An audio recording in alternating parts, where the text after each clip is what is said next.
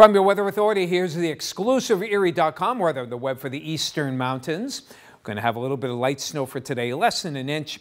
Most of it will be into early afternoon. Temperatures will be holding in the lower to mid 30s.